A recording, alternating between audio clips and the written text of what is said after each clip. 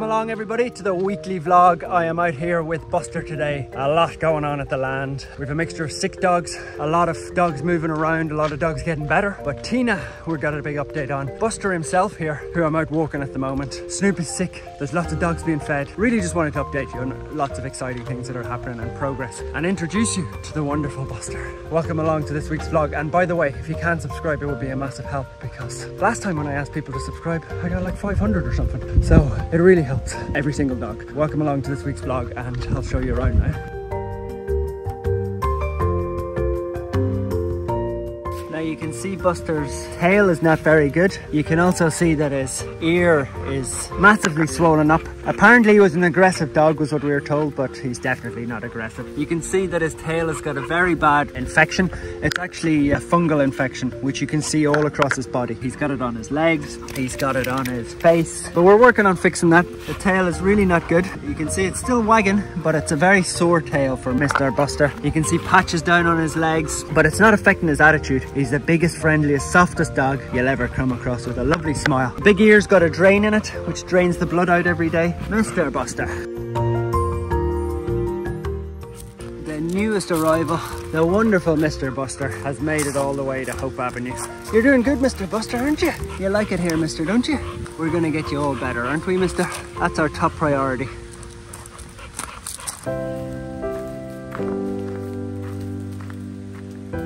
I think it's a miracle that Snoop is even able to move today, but he's feeling a lot better today. He gave us all a massive scare this week.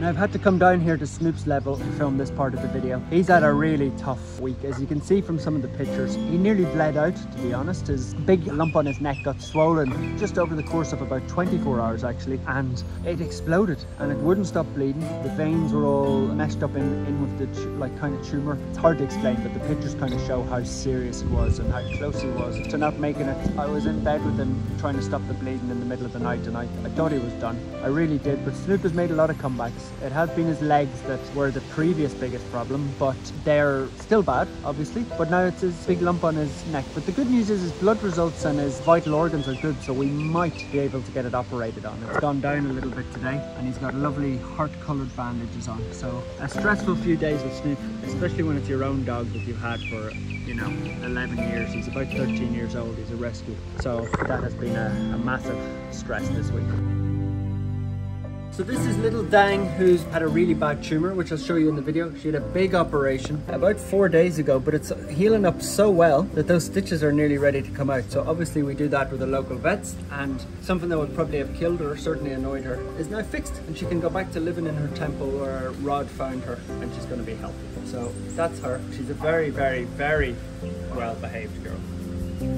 Her total stay is going to be about 10 days. She came in before the operation, then we got her operated on with the local vet, and then she will recover for about 7 days and then have her medicines, and then she's as good as new.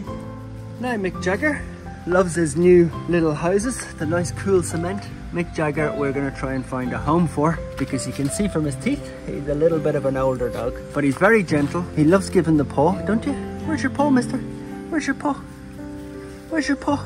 Oh, there it is. He deserves a home. Mick Jagger is part of the Rolling Stones. There's also Keith Richards and Ronnie Wood up on the streets, but he needed a little place to fix his leg. Will we get you a home? Will we get you a home, Mick Jagger? Will we get you a home? Yes. You're a very good boy, aren't you?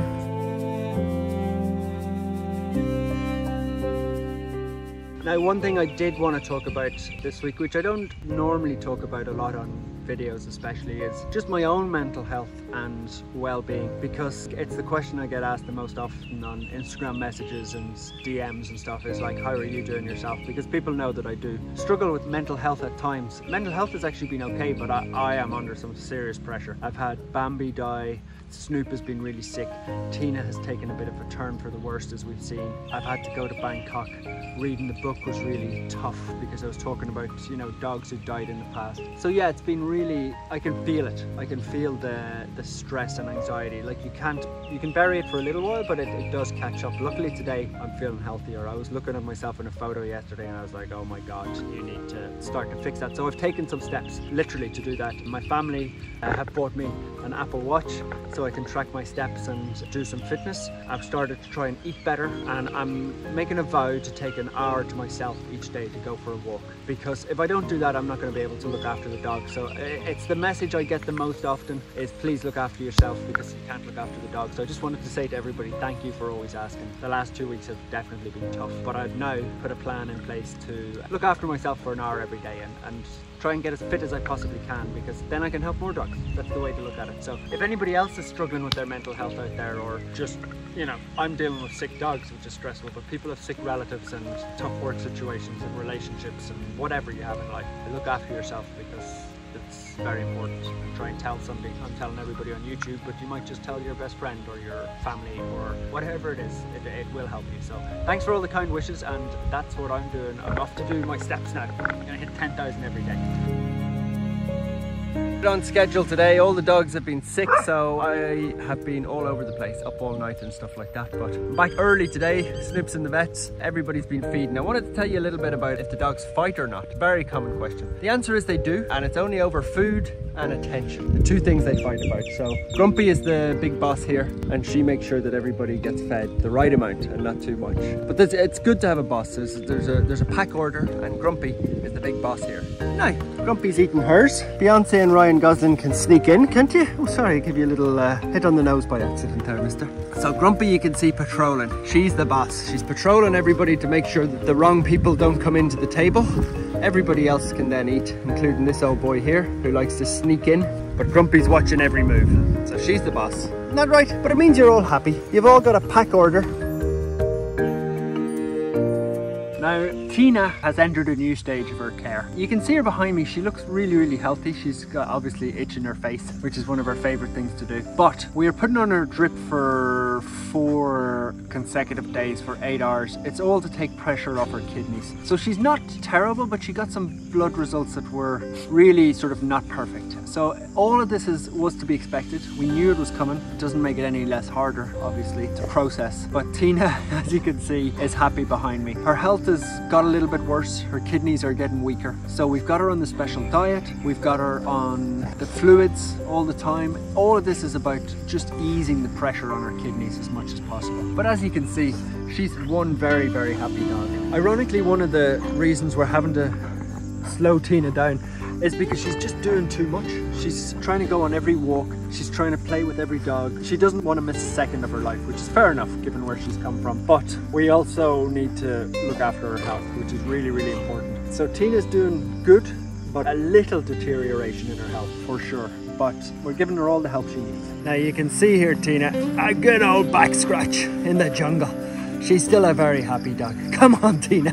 You're filthy, Tina. You're filthy, Tina. Look at you. Mr. Snoop up here. Powering along, powering along. Look at that for a comeback. You two are unbreakable, aren't you? The two best dogs. Nobody saw these comebacks coming, did they?